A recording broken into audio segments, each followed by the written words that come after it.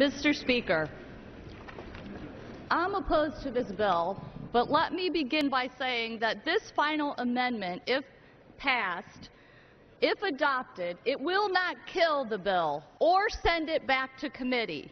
Instead, the bill as amended will immediately be voted upon for final passage. So we may strongly disagree on the bill in question, but surely no one in this chamber can disagree that in these hard times, working families in this country deserve a fair shake. Unfortunately, the underlying bill, as written, is fundamentally unfair. Mr. Speaker, a few weeks ago in my home state of Ohio, voters, in an exercise of direct democracy, voted to overwhelmingly repeal the infamous Senate Bill 5, which was a fundamentally unfair and extreme attack on workers, in a resounding victory for middle-class Ohioans. House will come to order. Gentlelady from Ohio may continue. In a resounding victory for the middle class, Ohioans, many Democrats and Republicans alike, went to the polls and soundly rejected the union-busting effort that would have unfairly silenced workers and stacked the deck against them. At a time when public officials across every level of government should be focused on getting Americans back to work, the underlying bill before us today, like Ohio's recently repealed Senate Bill 5, would unfairly stack the deck against our workers and American jobs. But the good news, Mr. Speaker, is that it doesn't have to be that way.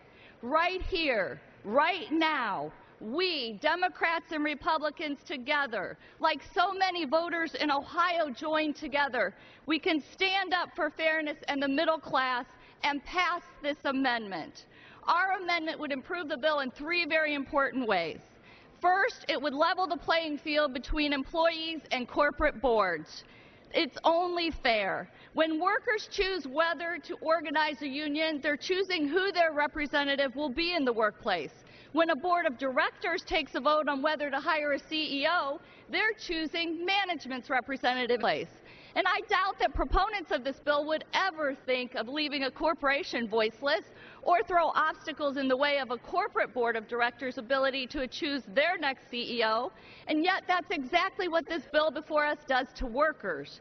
It's not right. Workers shouldn't have to wait any longer than a corporate board of directors. And so this amendment levels things out by saying that nothing in this bill will impose any longer waiting period for workers to vote for a union that any state law imposes on a board of directors voting on a CEO.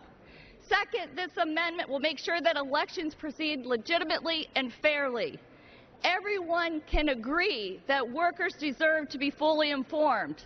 So this amendment requires that when a petition for an election is filed, the board must ensure an equal opportunity for workers to hear from all sides. Under current law, Mr. Speaker, only one party, the employer, can engage in what is called captive audience meetings.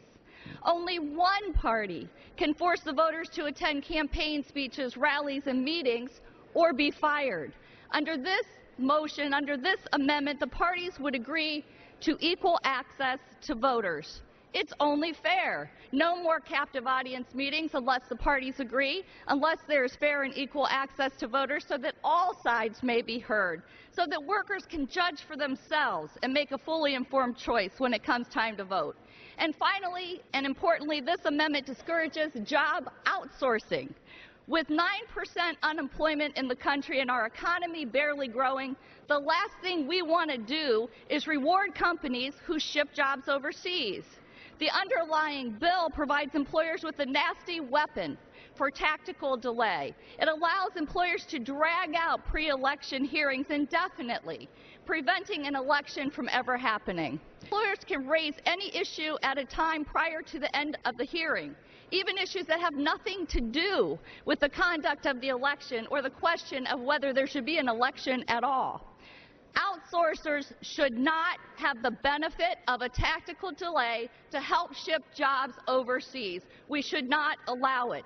So this amendment says if you have outsourced jobs or announced plans to outsource jobs in the past year, you don't get that privilege. You have to do what every party to a federal case must do. State your claims at the beginning of the hearing. We shouldn't extend privileges to outsourcers. I urge a vote yes on this final amendment to the bill. What purpose is the gentleman from